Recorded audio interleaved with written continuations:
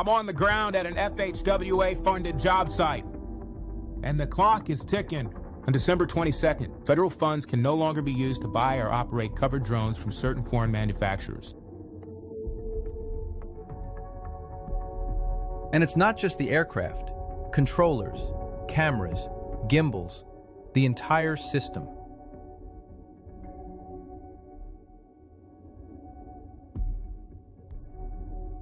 But customers of Extreme Aerial Productions will not be impacted.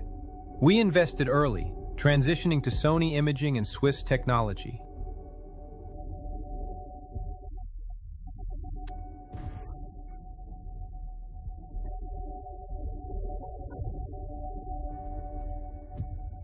Secure workflows, trackable inventory. Extreme Aerial Productions, FHWA-ready aerial data.